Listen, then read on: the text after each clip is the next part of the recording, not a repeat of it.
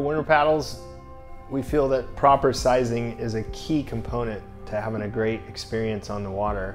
For low angle paddles, we use a chart that looks at your boat width and your height to determine the best length paddle for you.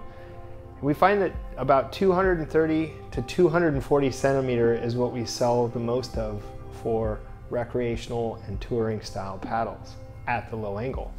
For fishing, because these boats that fishermen and women are using are wider, we see paddle lengths go up anywhere from 240 centimeter to 260.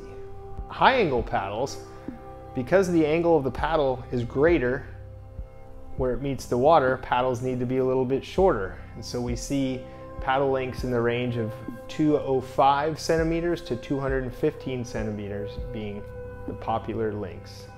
For whitewater paddles, because most of the whitewater boats are fairly sized the same or at the same width, we just simply look at a paddler's height, and we see paddlers using anywhere from 194 centimeter up to 200 centimeter being the popular range.